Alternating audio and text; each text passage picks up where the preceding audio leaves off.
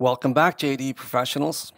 Last week we received a request from a customer which stated, I need to call a REST orchestration from JDE Application X.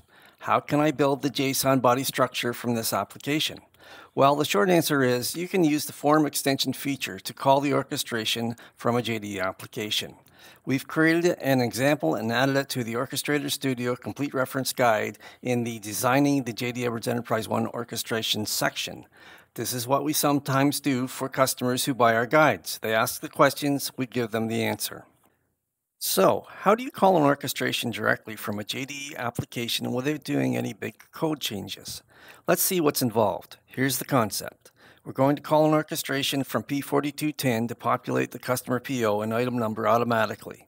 So P4210 calls the orchestration and the data flows back to P4210. These are the high-level steps involved. Create a data request, create an orchestration, test the orchestration, design the form extension, and then test the call orchestration from the JDE application. These very high-level steps are broken down into step-by-step instructions and illustrated by screenshots we took as we did this process on our own system. Following these steps, you'll be designing P4210 to associate with this orchestration ORCH_F0101 with the help of form extension. Once we follow the steps provided in the guide, we get to the point where it's time to test. So let's do it.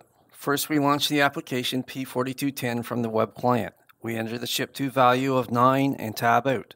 After that, we see the custom PO and item number are populated as they are the return value from your orchestration. A very simple example, but I hope you can see the power and potential in this.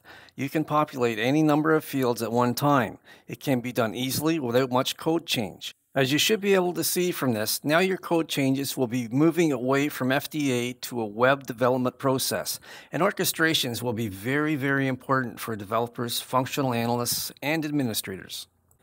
These two guides are gaining wide acceptance as the go-to sources for learning orchestrations, and now we find ourselves using it as a resource guide. The two guides are 1. Orchestrator Studio, and 2. The Automation Guide. Your organization can pay for both guides with just one orchestration. Don't be left behind. Tell your boss about these guides and put your JDE on autopilot to save you time and money.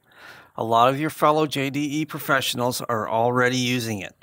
Oh, and by the way, each guide comes with 3 free service calls of up to 1 hour each with the author of the guide.